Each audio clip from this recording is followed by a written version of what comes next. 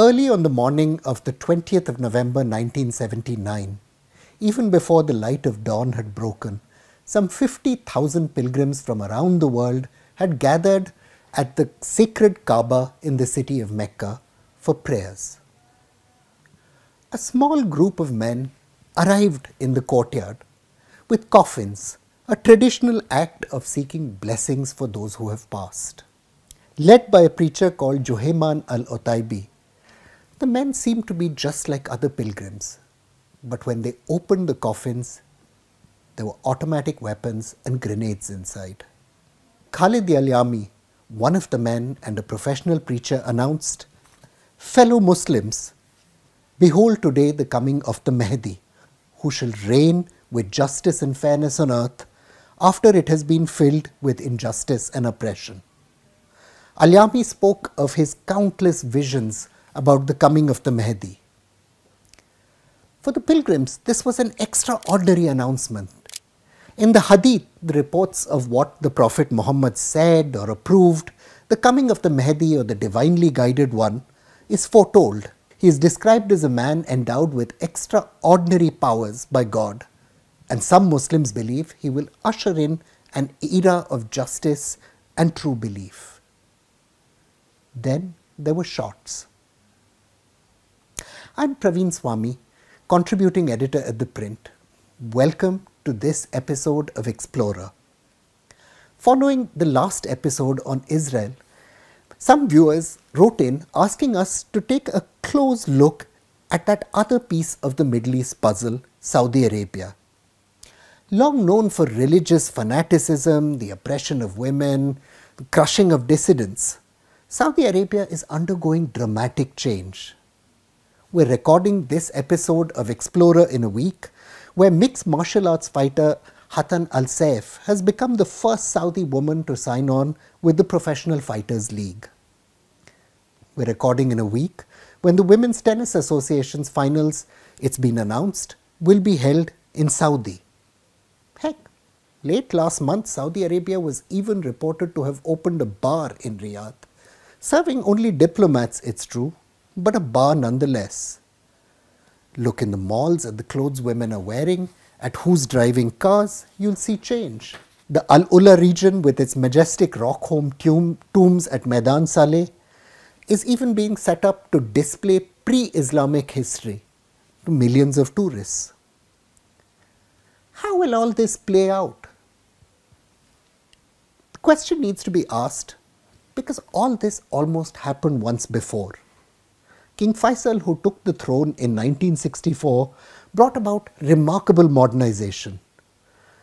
First cars arrived, electrical goods became commonplace, the country urbanized, and in some regions men and women had even begun to mix in public. And then it all unraveled horribly. Will the same thing happen again? Or is Saudi Arabia now headed down a path from which there's no turning?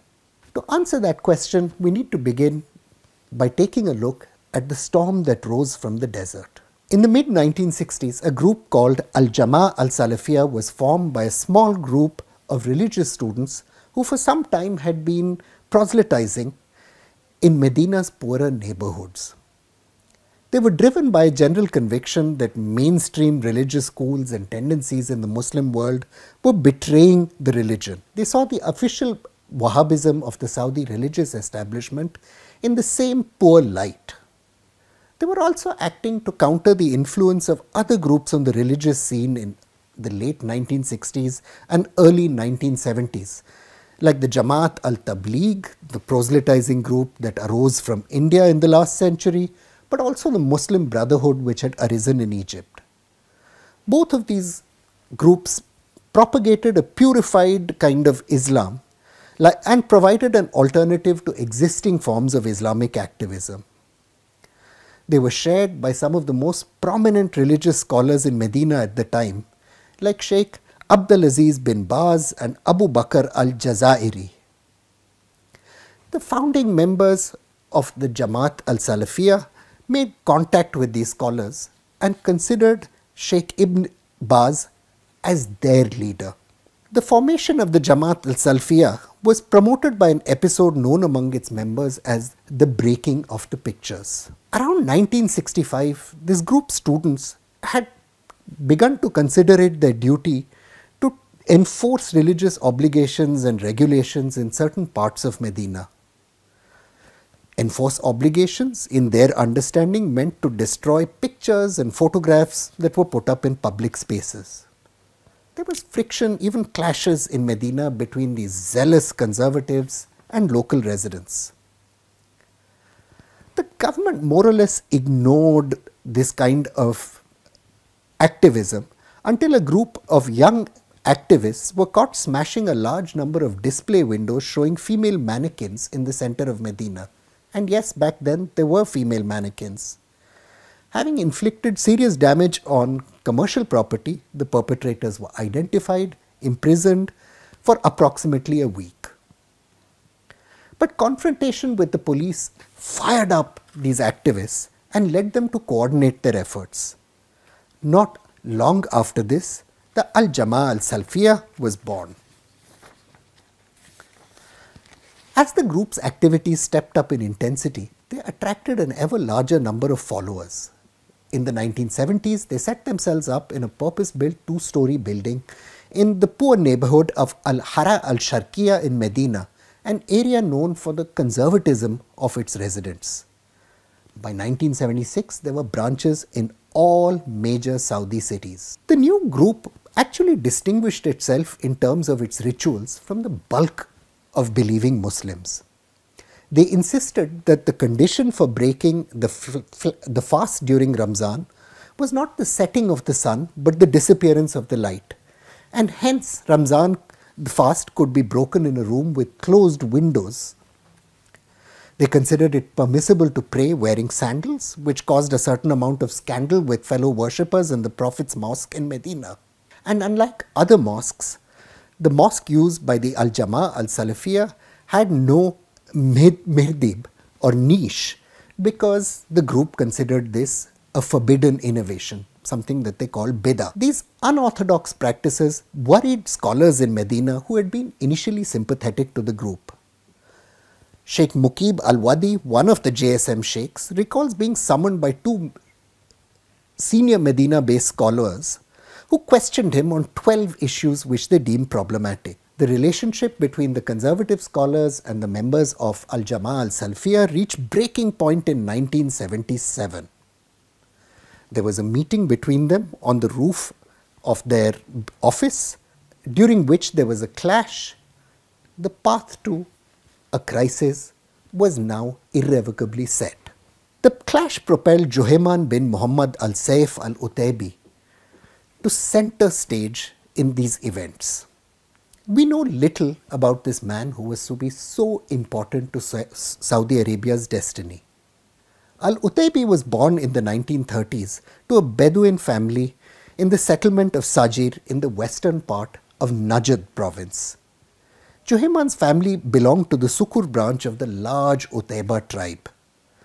The young Utayba, we know, was raised in a very traditional Bedouin environment. His grandfather, Saif al-Dham, was a horseman who participated widely in Bedouin raids on settled areas of the kingdom before it became a modern or centralized state under King Abdulaziz. Juhayman's father, Muhammad bin Saif, was believed to have fought alongside the rebel leader Sultan bin Bajad in a rebellion in 1927 and survived the Battle of Sibla, where the rebels were crushed. Juhayman was proud of his father's exploits and keen to evoke the memory of the old Ikhwan rebels and their comrades. We also know Juhayman was not very educated. He left school early on, having probably only received a 4th grade education formally. There were widespread rumors that he was illiterate, but they don't seem to have been completely true. However, we know Juhayman's classical Arabic was quite poor, was coloured by Bedouin dialect, and that he avoided writing, maybe because he was dyslexic. Juhayman had spent the bulk of his working life in Saudi Arabia's elite National Guard. He probably joined in 1955 and left in late 1973. Some say he served with honor, others that he was dismissed in humiliating circumstances. We're not sure, but what we do know is that after he left the National Guard, he moved to Medina. Lacking formal school qualifications, Juhayman never enrolled at university. However, he did attend classes for a short time at the Dar al-Hadith, an institution in Medina which taught clerical literature, which is affiliated with the University of Medina. Following the clash on the rooftop in which he played such an important role, he fled the city to avoid arrest and lived a peripatetic existence in the desert. However, his letters were published by the leftist Kuwaiti newspaper Al-Taliya, the Vanguard, whose owners were sympathetic to what they saw as a kind of working class uprising brewing in Saudi Arabia's Hijaz. Juhayman's pamphlets used to be printed and published across Saudi Arabia. Then, using weapons smuggled from Yemen, came the clash outside the Kaaba. Saudi Arabian authorities eventually regained control of the sanctuary with the assistance of 3 French Special Forces officers led by Captain Paul Barry. The rebels were tried and sentenced with lightning speed. At around dawn on the 9th of January 1980, 63 people were executed in 8 different cities. The convicts included Saudi nationals, 41 of them, but also 10 Egyptians, 6 South Yemenis, 3 Kuwaitis, a North Yemeni, an Iraqi and a Sudanese national. The story of the Saudi recapture of the mosque is in itself a fascinating one. Following the failure of their own forces to capture the mosque, the local forces were mowed down by snipers among the rebels. The Saudi authorities had contacted the French intelligence chief Giscard d'Estaing. Finally, they drilled holes into the basement below the Grand Mosque and dropped special gas canisters to flush out the rebels. Eventually, the mosque was captured, but not without many scandals. In his memoirs, Captain Estaing, in his memoirs, Captain Barrel said that he'd actually visited Mecca during the crisis. The other 2 officers, perhaps in an effort to calm down the waters, denied that this had happened. But the capture of the mosque left the Saudi establishment extremely disoriented and shocked. And it was because the kingdom was coming under siege. You see, the crisis at the Grand Mosque wasn't the only crisis that threatened to overwhelm the kingdom in 1979. Of course, revolution had broken out in Iran, just across the straits. The Iranian Revolution threatened Saudi Arabia's primacy across the Islamic world. The oil industry, moreover, in Saudi Arabia was based in Shia territory, and the Shia made up much of the country's semi-skilled and unskilled labor. The oil industry, unfortunately, had not led to better economic, educational or social opportunities for the Shia population. They were banned from certain professions, for example the army, and from educational institutions, and were prohibited from performing special Ashura mourning rituals, a key part of their faith. King Faisal's Wahhabi ulama had even issued fatwas condemning the Shia. Some ulama went so far as to declare that meat slaughtered by Shias was unfit for consumption by other Muslims. The Iranian Revolution in 1979 turned many Shia inside Saudi Arabia into rebels. The Shia took to the streets in the Ashura season that year, when they usually mourned the death of their martyrs, Hussein and Hassan, a practice forbidden by the state. Then in 1980, Shia organized large demonstrations and a series of strikes in Qatif to celebrate the first anniversary of the return of Ayatollah Ruhollah Khomeini from exile to Iran to lead the revolution. This celebration became an occasion to voice their discontent over their status as second-class citizens of Saudi Arabia. The National Guard eventually crushed the demonstrations, killing several participants, but it left deep scars. In 1982, soon afterwards, when King Fahd took over Saudi Arabia, An economic crisis also kicked in. Fahad's earliest years as king coincided with a sharp decrease in oil prices. The oil price dropped from $32 a barrel to $15 a barrel in early 1980, reducing Saudi oil revenues by over 30%. Within 6 months between January and July 1986, oil prices dropped from $26 a barrel to just $8 a barrel. The kingdom's economy was gutted and many prestige development projects simply ground to a halt. Saudi Arabia eventually survived the crisis and continued threats to its existence like the so-called Arab Spring. And there are 3 reasons for this. The first is money. In 2011, as the Arab Spring raged across the rest of the Middle East, Saudi Arabia was able to commit $130 billion to the development of its citizens. The biggest commitment was to housing, which accounted for over half the spend, with a promise to build 500,000 homes over the next several years, and to vastly increase the availability of state loans for private home purchasers. There were also immediate payouts, a one-time bonus equivalent to 2 months' salary for all government employees, military personnel, and retirees from the largest private sector employers. There was the introduction of unemployment benefits, an increase in the minimum wage, and a continuation of an inflation allowance for state salaries. The kingdom also created more than 60,000 public sector jobs to meet the demands of young Saudis. And of course, there's a very young population. The second reason for the relative stability for Saudi Arabia in a season of Arab uprisings was the political reliability and deployment of its security services. The most important security services, that is the police, the secret police, the special forces of the Military of Interior and the National Guard, were directly commanded by the king and later by his sons. These forces were recruited disproportionately from tribes and areas the kingdom sees as particularly loyal. Now, the Saudi security forces were not always such pillars of the regime. Air Force pilots famously defected in 1962 when they were called on to support the monarchical regime in North Yemen against an Egyptian-backed coup. Saudi Arabia also had its share of failed coup attempts, the most serious of them in 1969. But the Saudi rulers found a happy medium of coexistence with their security infrastructure. The third element that protected the Saudi monarchy were its deep client networks.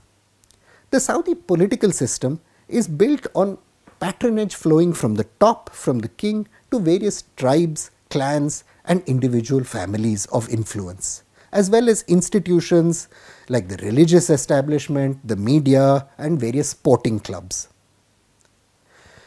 Many benefits that now flow to Saudi individuals are processed in a very bureaucratic way. You don't need to directly intercede with the king to ask for help and support, as one may have done many decades ago.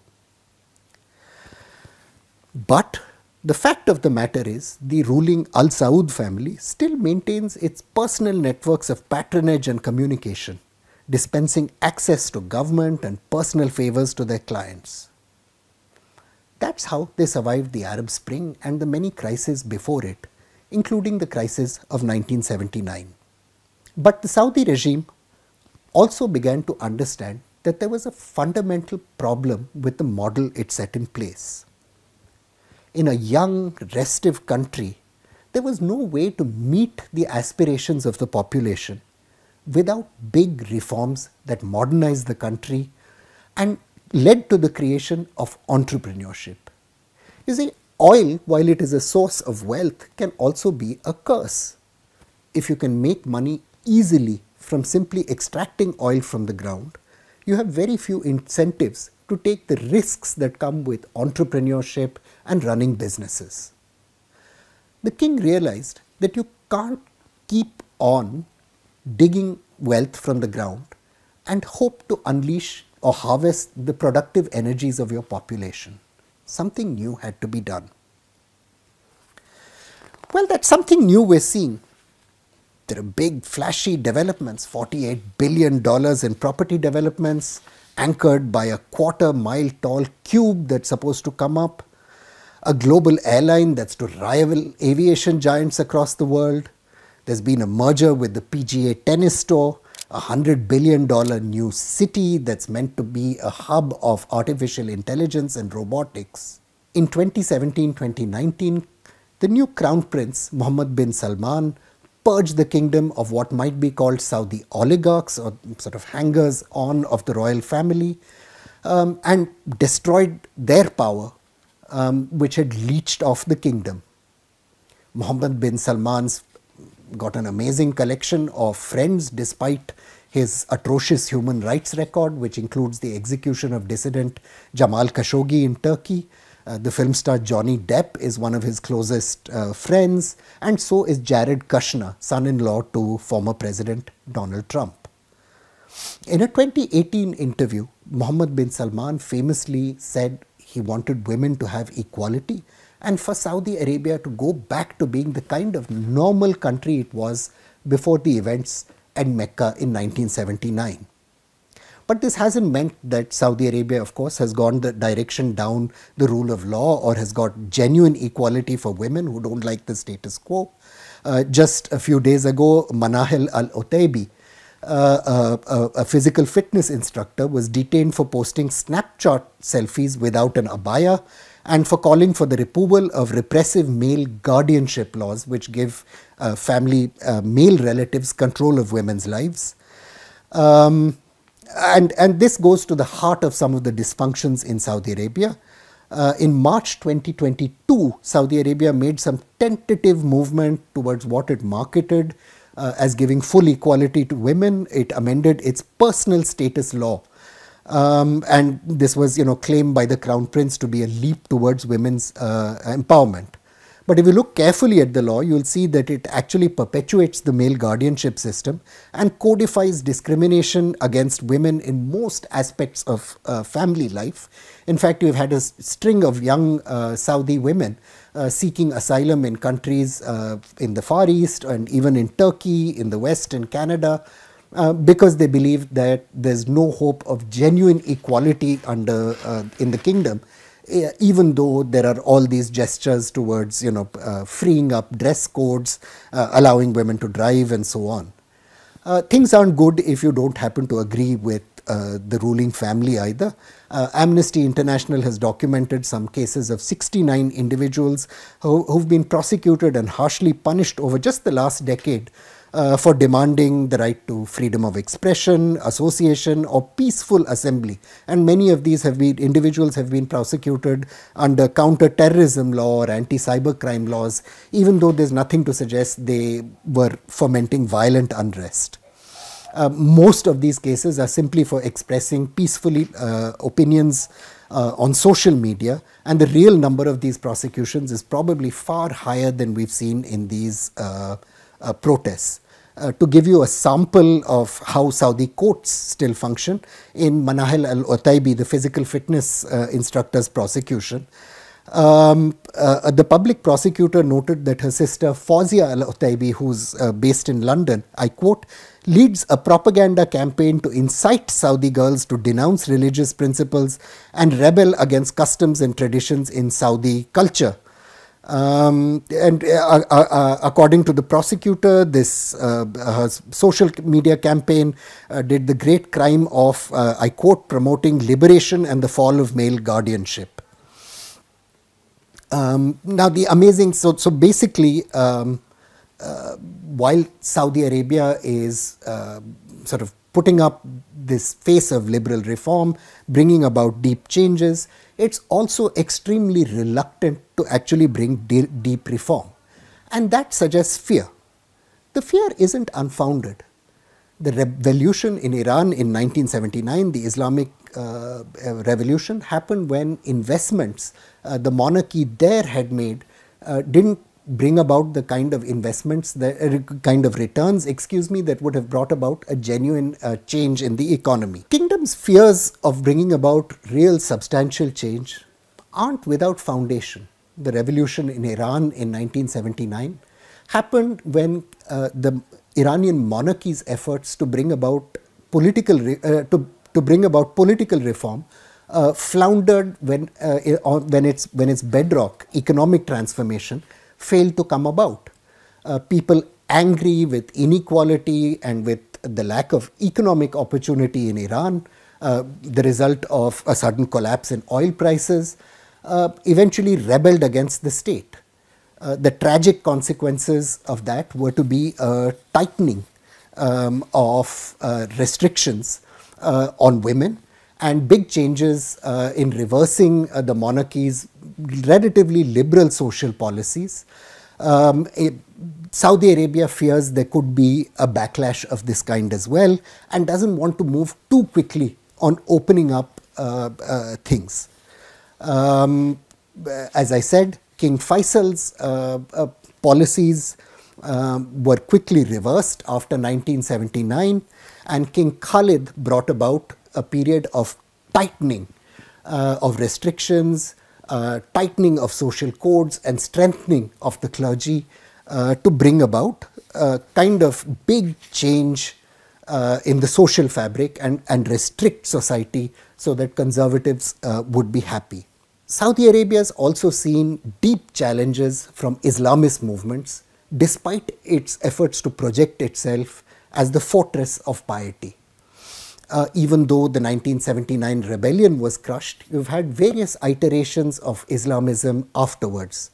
There's been the Sahwa movement among Saudi Arabia's elite who've tried to use Islam and orthodoxy as a weapon to push back against the power of the monarchy, accusing the monarchy of being profligate and not concerned enough with the lives of ordinary Saudis. And there's been yet another current, of course, in the form of Osama bin Laden, most famously, and Al-Qaeda, whose violent terrorist operations claimed the lives of hundreds of Saudis and foreigners in the kingdom. That terrorist threat is alive just across the border in Yemen. Saudi Arabia's efforts to crush Al-Qaeda in Yemen, where it shelters under the umbrella of the Houthi tribal rebellion, have mostly failed and could emerge as a threat again in the future.